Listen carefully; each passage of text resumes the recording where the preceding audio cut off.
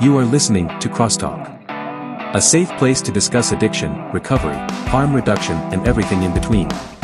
Support for this podcast comes from the Kentucky Opioid Response Effort and Advocates of Recovery. Content and production by the team at Turning Point Recovery Community Center. Now, buckle up and get ready for the show. Hi, welcome everyone to CrossTalk Recovery, the recovery podcast that supports all forms of recovery. I'm Matt Lewis, and I'm here with...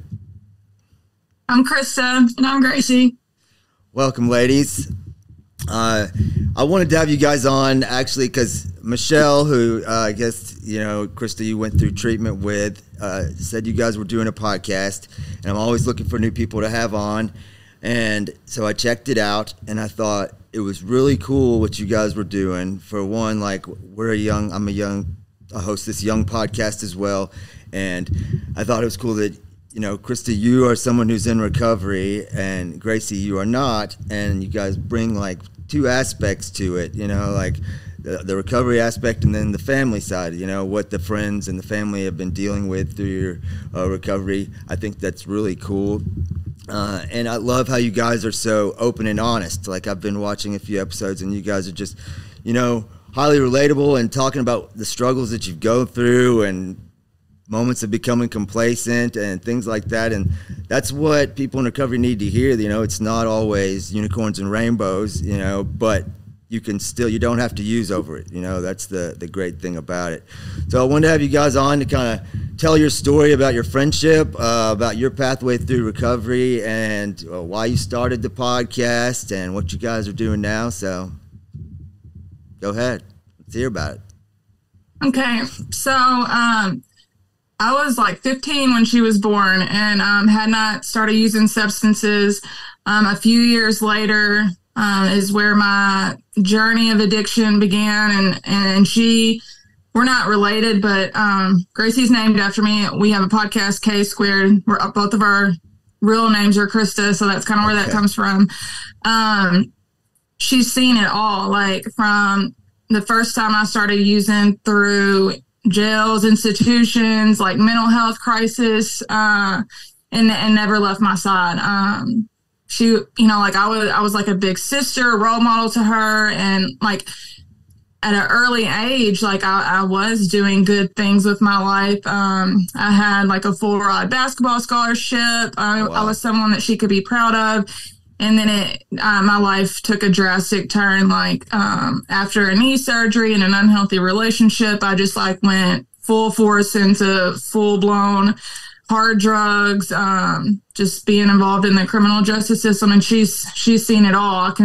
She can share a little bit about, like her side to it. But yeah, I kind of grew up with Krista, watching her as I was growing. She was going through her addiction, so it was very it was a good learning experience for me, honestly, to grow up and see this. And I think it helped stray me away from different decisions in my life. And it was hard. It was hard to watch her, somebody who was so important in my life from a young age. And then to see her, fall and be there for her while I was trying to grow myself. It was hard to handle from a young age, for sure.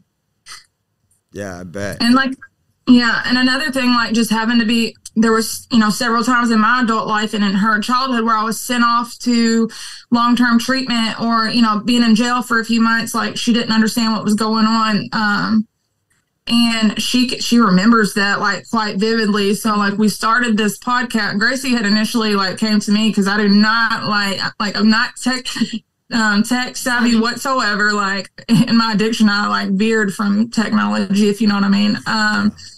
And just, I don't know, being really vulnerable. I know whenever I was like I said, I went through like a mental health crisis, and in the, like in the prime of my addiction, like I would get online and like that stuff kept me alive. Like seeing other people like share their stories, and locally, like people there's still a huge stigma, and it's improving, as you can probably tell by just like how outspoken people are being. But we just decided to like bring both parts, to the table, because this last trip that I went on was just, I took them on for a ride, and just not giving up on your family members. Cause like in just a short time, how things have improved on this end of it. Like, we just want someone that's struggling to be able to like pull this up and be like, okay, they went through some crazy stuff and they're living, not getting high. So. And the same from the family aspect as well. We want people to be able to see it and say, you don't have to give up on them. You can set your boundaries and you can step out on some aspects, but you still have to be there for them and can't just give up on them. It's not that easy. Yeah, it's important to have support, and some people lose that or hurt their family so bad that they aren't there for them, and they have to really work in their early recovery to build back those relationships and that trust. That's kind of what happened with me. And I have a son who's 22 now, but he watched me through my entire addiction, and I was really selfish with it and like didn't shelter him from anything. And the only good thing that came out of it, that he wanted to be nothing like me and stayed sober, which hurt back then, but now I realize like that was the best thing that could have happened for it. But I know that it was a struggle to like earn back their trust, the trust of my parents, the trust of other friends that I had.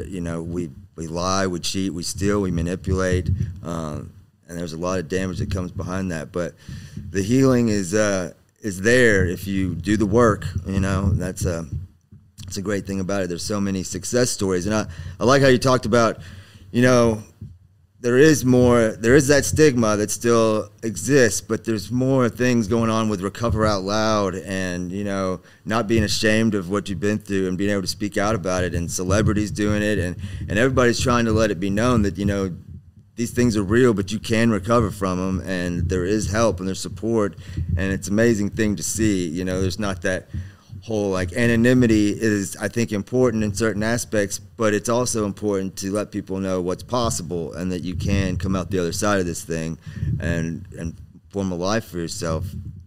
So what do you guys like? I know you work in recovery now, right, Krista? And you're and Gracie, you're going to school to be a nurse? I am, yeah. So tell me about working in recovery and what you enjoy about that.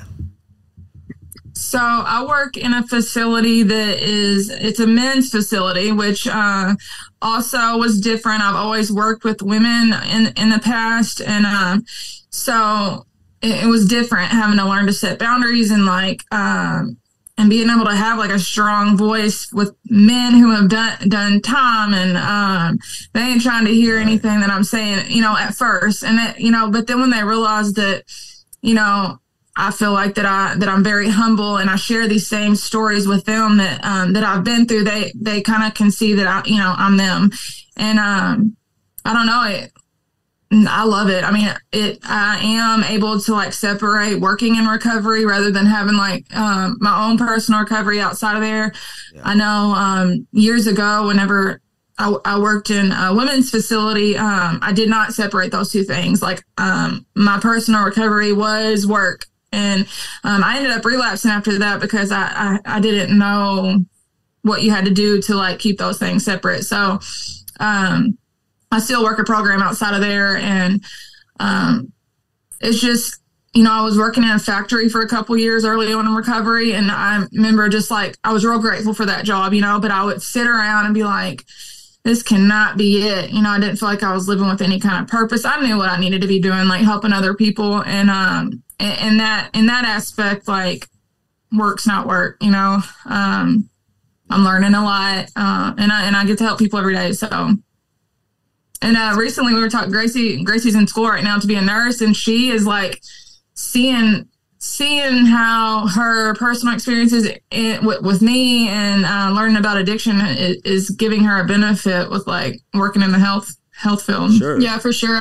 I don't plan on working in recovery as of now, but I mean, any aspect of nursing or the medical field you work in, you obviously work with addicts no matter what field you're in. So I have noticed from my personal experience, I'm grateful that I'm able to be more compassionate towards, addicts and be the one that's an advocate for them and stand up for them, because it's not always easy to go and, if you are an addict going into the medical field and, if you have a problem, being honest with people. And I have noticed that I listen to them closely and take their concerns seriously.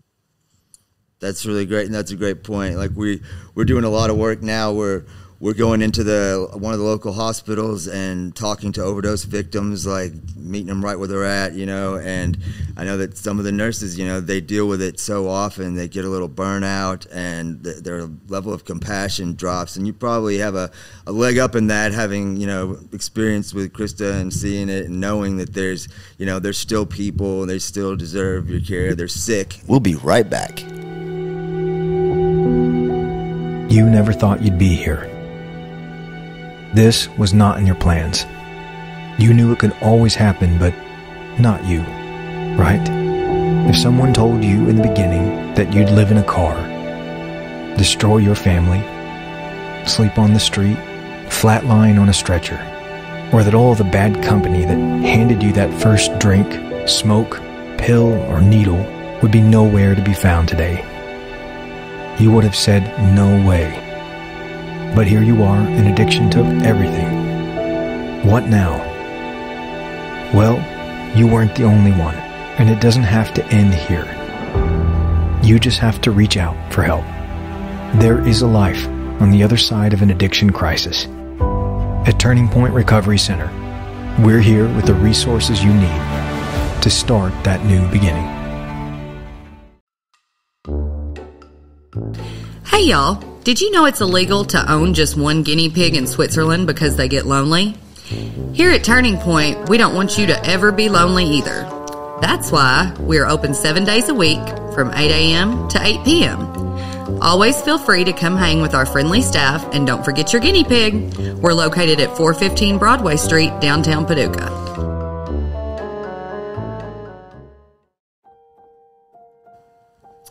As a woman in recovery, I know how important having a fellowship of women has been for me. Come join us at the Women of Worth All Recovery Support Group here at Turning Point, 415 Broadway, Paducah, Kentucky, every Friday night at 6 p.m., where we discuss our personal experiences in recovery. Hope to see you there.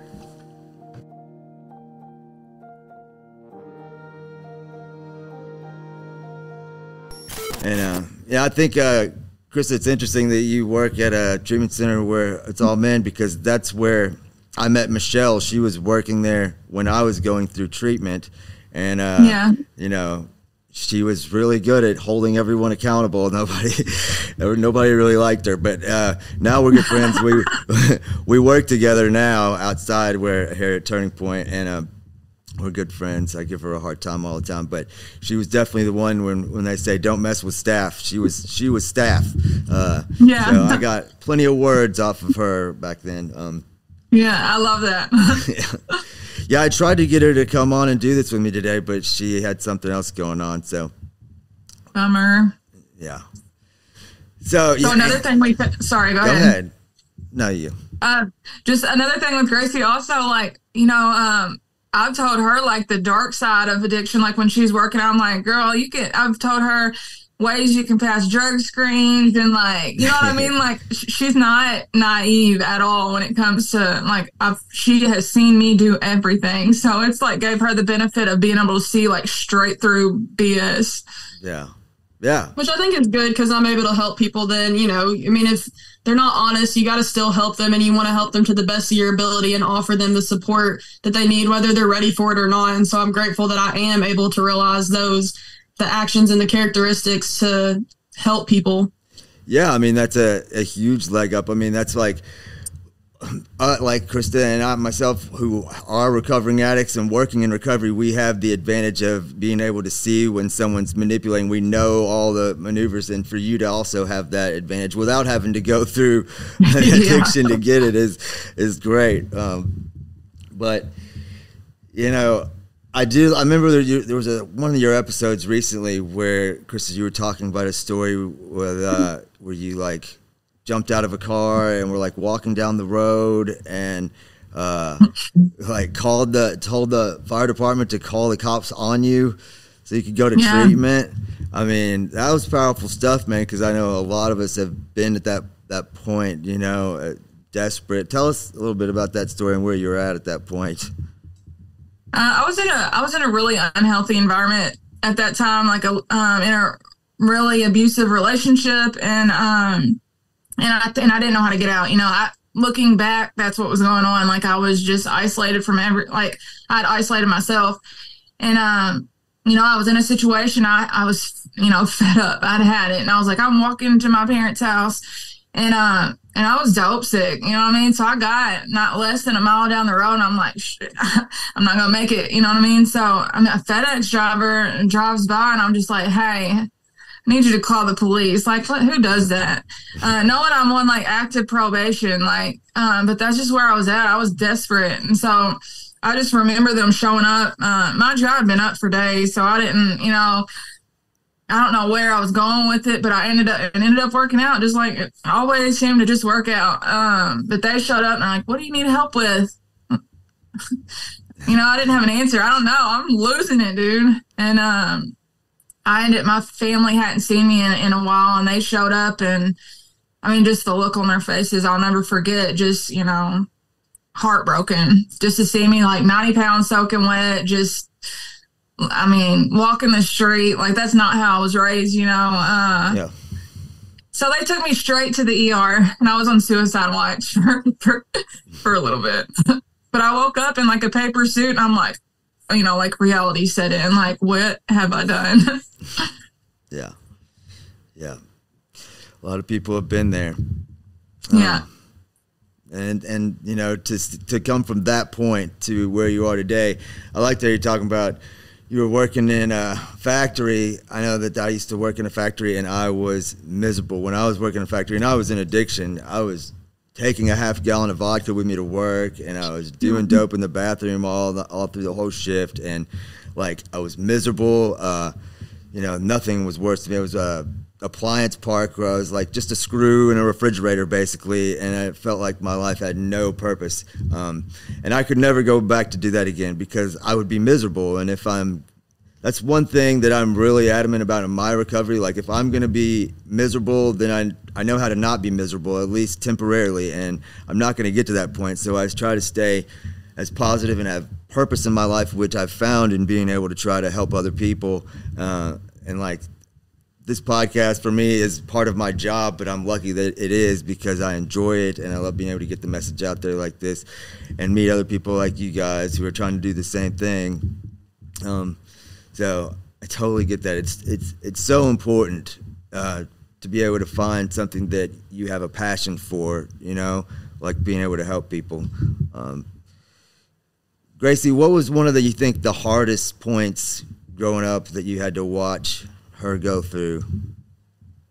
I would say the last time her last rip through was pretty rough, because I think for most of her addiction, I was sheltered from a lot of it because I was so young, and there was a divide between our families, because our families were always close, and there was a divide between our families, and there was always, I think, the question of, do they tell me things or do they hide it, and so this last time I was older, I was probably 17, 18, and so I was right by her side through it all, honestly. Like, if she needed something, she would call me, and it was just hard, I think, just honestly waking up every day wondering if she was alive, because there were so many days where I wouldn't hear from her for days. And I mean, I knew before anybody the reality of it, she was using again. And it was hard to maybe have to accept at a young age somebody that's so important in my life and that is such a big part of my life that she might be gone at any point. And it was hard. That was really hard. And it was hard when there were times I think I was middleman sometimes and would have to try to like find where she was or try to get a hold of her. And it was just a lot of weight on my shoulders at such a young age, and just watching her know who she is and know her full potential and just see how sad she was. And it was really hard. I bet. And like, no one should have to go through that and see someone that they care about struggle that way. And it's really sad. But I mean, to be on this side of it now, like, and both of you being in fields where you're trying to help other people, it's amazing. It's only by the grace of God things like that could happen, that people can be completely changed. I know that's what it was for me. So you it's so sorry, I cut off. It's so weird because like just the way that like our relationship started and how I met like her parents and stuff, like how like spiritually connected the two of us are. There were times like in addiction where I would just be on full fledged and then something would hit me like I need to get a hold of her. And then, I mean, she went through the same thing. Some of the things in our lives that have happened that have like, there are times that Gracie would, we've shared on our podcast about like, one night I, was on a mission that I was going to end my life that night. And she said she's sitting at home just like, and had this like overwhelming feeling to like drive into town. And then, I mean, our paths cross and she's like, comes down and I'm in the middle, like in the country, you know what I mean? And she drives by me, you know what I mean? Just things like that have happened. Yeah. And we're still like that, life will get busy and I'll be sitting at home, something will hit me like you need to check on her and she'll be going through some like major stuff. So it's just, like we're really spiritually motivated, things we can look back on and see that like, my higher power is God. So like God just working in our life and, like heavy stuff, I feel like was meant to happen for us to be where we're at, Yeah. Is it odd or is it God? I mean, right. Get that. And one of your episodes that you were talking about earlier, which I think I kind of brought up, was that you had gotten to a point where you guys hadn't been communicating for a little while, and somebody had come back in your life, and you had gotten kind of complacent. And I was like really encouraged by the fact that that's real. That's like that stuff happens, and for you to then recognize it and being able, the willingness to be able to address it, is huge. Talk about where you were at that point and what brought you to the realization that you needed to get back to the basics. So I was just reverting back to like that same I tend to think that I can like fix people. It's codependency. That's what it boils down to. Thinking I can revisit relationships that obviously were detrimental to my mental health. Just always thinking I can see the good in people, and I don't think that that's a bad thing necessarily. But I know now that I said, I closed down relationships in my life for a reason. And so it was just, let me just be real frank. Like I went back to a relationship that I had went in. We were both, off substances, but I'm the one that like is working a program, you know what I mean? And so there's a fine line between that. None of the behaviors had changed. So I felt myself like mentally going backwards. So like through all the trial and error in my life of like relapsing and relapse, sober, like I knew where I was headed. So I just was, and Gracie's saying constantly, like, well, what are you doing? Like, you done yet? Like, yeah, you had enough? Yeah, that's such an important thing. Like, it's a good thing to have a big heart and try to help people and be an encouragement and be there for people, but we have to set those healthy boundaries and be able to realize, like, when someone's not on the same page as us or when we're putting our own recovery at risk, I've dealt with the same thing. You got to have those boundaries. We talk about them all the time, but it's a big part of this. Yeah. Is the pig there? She's downstairs. Yeah. That's what I love about your guys' podcast, is you guys just have a lot of fun, and it's just what's going on with you guys, and you just keep it open and honest, and it's really cool, man. So that's why I wanted to have you on, to kind of get your word about your podcast out there, and maybe I'll benefit from some of your listeners, and absolutely, we try to help people. So yeah, I really appreciate you guys coming on. Stay in touch. Maybe we can come down here and do an in studio sometime in the future. That would be great. Yeah, for sure. We would love that. Thing, we would love that. It's just been busy this time of year, but sure, we would love that. Awesome. All right, ladies, take care of yourself. Appreciate you coming on. Hey, thank you for having us. All right, thank you again, ladies. Listen to our audio version on Apple, Google, Spotify, Podbean, or Amazon Music. Check us out on YouTube, and check out their podcast, K Squared. You can find it through Facebook. It's on YouTube. It's really good. And as always, stay grateful. If you or someone you know is struggling with addiction or in recovery and needs guidance, speak with Turning Point's team of peer support specialists by calling 270-444-3621. You are not alone, and we are proof that recovery is possible.